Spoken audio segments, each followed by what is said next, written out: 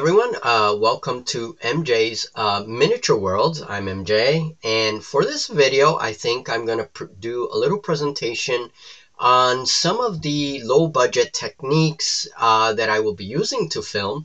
And I want to introduce a couple of the hardware, the cameras, and also talk very briefly about the apps that I will be using sort of as an experiment, okay? There's a lot of, for the filming aspect of the channel, it can be challenging because there are a lot of, we are dealing with a lot of very small subjects, right? And the miniscapes themselves in the jars, you know, provide a lot of challenges. And I also have some of the underwater containers that I will be filming, and I have a couple of techniques that I'm working on that are very, very promising to bring better like underwater videos and such. So let's take a look at some of these techniques. Okay, so the first method I want to show is the old phone in a jar, and that is quite literal. And this is the basic setup. This is an older track phone that I no longer use. I'm only using the camera, so I don't mind experimenting with it. And there's Fitip there, so I have to be careful. So basically, to set up that phone technique, I use a Scotch mounting medium, which I have in my studio. It's very, very good, and it temporarily bonds the phone to the wire, as you're going to see in just a little second. Okay, and there it is. The mounting medium attaches the wire, and I use a rubber band to kind of stabilize the wire a little bit. Okay, so it gives me a nice good angle.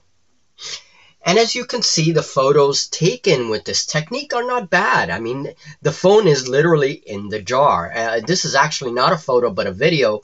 You can kind of see my shadow there in the background if you look really closely. From time to time, you'll see that. Okay, now this allows it to be hand-free, so I'm not constantly shaking and everything is bobbing up and down. Okay, so this is a really cool method. My favorite way of angling the camera, though, is horizontally, because I get a much better picture, and you can see that here in this photo, the setup. And this is an example, and I mean, not bad resolution. Okay, this is the horizontal phone position, so not bad. Not bad at all. And again, I'm relying on this for filming Weevil in upcoming videos.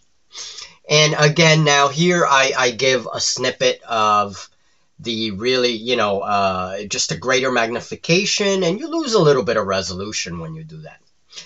All right, so the next method is, the next technique is a very simple over the jar phone technique, and basically I use an empty jar and then the lid, open lid of a mason jar, which goes on the actual terrarium, and then it kind of levels the phone out, and I can take overhead pictures. I can also film. Here's a view of that phone, and this is the track phone that I'm experimenting with. And the resolution on this camera is not as good as my Galaxy S9, but it produces some pretty good results, at least I think so. So this is a technique that's very simple, and it allows, again, hands-off. So this is a method that I use sometimes to supplement some of the film and take some overhead pictures of some of the smaller jars.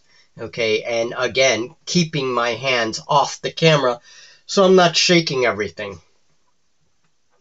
Now, the magnifier method is another method, and I used to employ this a long time ago as well when I was working in wildlife biology. And this is just a simple magnifier method. I use my magnifying glass, a dowel, and the magnifier glass has a hole in the handle. And then I use a little cable tie and some electrical tape to stabilize it. And then this goes over the jars and provides a little extra magnification for the photos.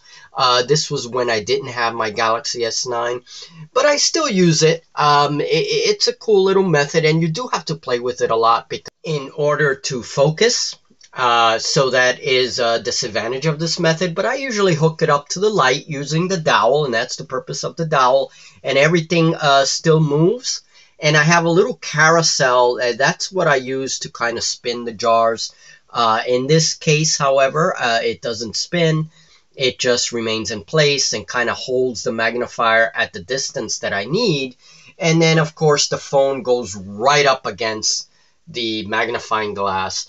And again, this is a very crude method, but it used to provide some magnification for me in the past. So it's a method that I employ from time to time. And, it's a useful method. Here you can see the attachment with the tape, the electrical tape on the magnifier, just so that I can show what it's like. And it helps in a lot of ways, this little dowel. Now here's a picture with that magnifier effect. This is the underside of the head of a centipede, and this is a common soil centipede. We will talk about these guys very soon. And there you can see what I'm pointing at is the modified leg, the modified front leg that actually acts as fangs. That's right. These creatures have that adaptation. So, it takes pretty good pictures with the magnification. Here's another picture. It's a little fuzzy. Had to fix the sort of distance between the magnifier and the jar, so I'm not getting the glass of the jar, but it's not too bad. The next technique involves my heavy-duty camera, and this is for horizontal terrariums or vivariums that I will be experimenting soon.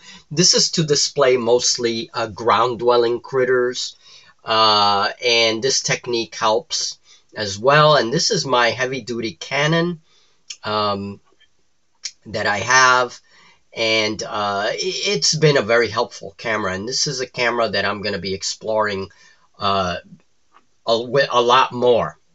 Now, very important is I do not put the glass up against the lens, okay? That's a no-no. There is a space there between the lens and the glass.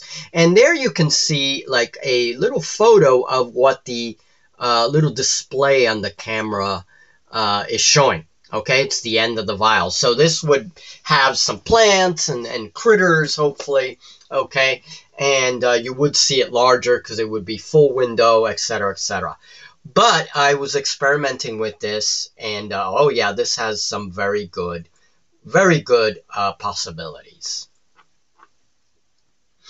Another thing, of course, using, this is a little step stool to get the camera up. I have a little tripod on there, and this gets the phone, my Galaxy S9, at the distance and angle that I need it. Okay, and there's just an example of the view as I'm filming or taking photos of some smaller stuff, some smaller miniscapes. So getting the phone up into a position and angle that you need it is very important. Now, this is one of my favorite methods. This is the mirror method. And this is actually angling a mirror at the top of a jar. And basically, I'm filming the image that is on the mirror. Now, I use, again, my Scotch mounting medium to mount the mirror, and it actually allows the mirror to move a little bit so I can angle it different ways, and that's really important. Here is the mirror technique, again, in a larger terrarium. And it's this technique I really, really like. And you're probably going to see videos with this technique. Now, the underwater technique is very interesting because this is using the mirror underwater. And basically, what you're seeing here is a reflection. And you can see some copepods swimming by.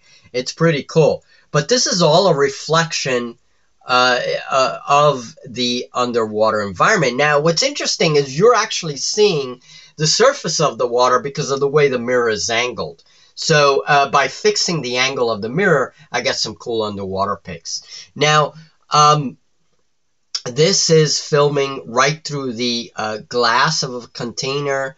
This is an underwater scape, but notice all the detritus on the glass and everything else, so I have to clean it. Okay, but okay, so I want to talk a little bit about the phone apps that I will be using, some of the microscope apps for the phone. And the first one is OTG Viewer 2, and this is for the microphone that I bought. I bought it at Amazon, very inexpensive. I will be getting something better in the future, but I wanted to experiment with this microscope. So this is the app that you get from Google Play Store. Also on Google Play Store is the Microscope Magnifier Camera app from Katep. Okay, and I just started experimenting with this, and you can see the little window that shows how the app looks like on your phone. And it's not a bad app. It has zoom function, camera function, a recording function for video, so not bad. Very similar to it is the Microscope Zoom app by Zaki.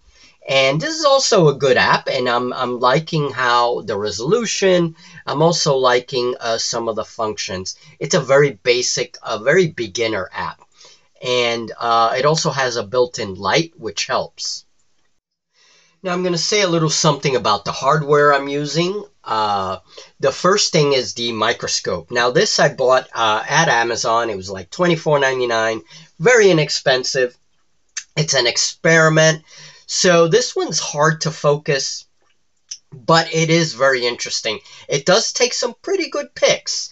Now you will need the OTG Viewer 2 app from Google Play Store. You just search for OTG viewers, and these are endoscope viewers, and you'll see this kind of display, and this is the OTG viewer. That works very well with that microscope, okay? And so it has basic functions. You cannot focus from the app, though. But here's an example picture of a shamrock. This is the leaf of a shamrock with some stalks in the background. And I'm playing around with the light here. Here it's very bright, but then I lower the brightness and the contrast a little bit. And it works, pretty good. It's a very inexpensive camera. So, it's not too bad, and it will give some cool pics. Now, this is my eMeet webcam, and I have found apps where I can plug the camera to my phone and use it from my phone rather than from my computer. Okay, now in order to do this, I use the adapter from the microscope in order to be able to plug it into my phone. But this camera gives me a lot of versatility. It's not the best in terms of resolution because it's not made for the things that I'm using it for. But it does give some pretty cool background photos. And the cool thing is that I can mount it anywhere because of the arms. It's nice and lightweight, okay? And this is a picture of the isopod realm. So again, it's a good little backup camera. It's not going to be used in any extensive way because again, it doesn't have the zoom functions that I need. But here is my Galaxy S9, and the Galaxy S9, I love it. Okay, it's a great camera, and that is my primary camera for both channels. Okay, for this channel and for my gaming channel as well. So, yeah, but look at that little isopod. I mean, it's just a wonderful camera. Now, for this camera, I do have to open the lids many times of my terrariums, and that can be challenging sometimes. But I have techniques for that. Alright folks, well I hope you enjoyed that. That is going to lay the groundwork for the channel, and I will have future videos on this topic as I learn more and more and as I try new things, especially underwater. I am determined to get some underwater photography going. Now I do have some experience with underwater photography when I was working in the ecological field. I used to do a lot of snorkeling, and that was one of my favorite things. I had a bag for my camera, a special underwater bag that you can take and kind of take pictures. And I am not a professional photographer by any means. I don't have any formal education with photography and filming. So basically, I'm just learning. The experience that I have is basically amateur photography in the past. During my years in biology, I do have some experience with microscope photography because I was involved in a project in a laboratory where we took microphotography of all the critters that we were identifying for taxonomic purposes. And just like random things like that in my past. So I'm learning a lot, and basically what I'm doing in this video is just showing, basically using my imagination and coming up with ways to film these little jars, okay, so that we can have some interesting experiences, make some interesting stories with these little terrariums, all right? All right, folks. Well, I hope you enjoyed it. We will see more content like this in the future. Please like and subscribe. That is the only way that you can help this channel grow if you're interested in this topic, okay? And I will have a variety of topics, to organisms, to the terrariums, to everything, and hopefully we can make it fun. And that's it. We can see some interesting critters through those cameras. All right, folks, we'll talk very soon. See you in the next video. Bye now.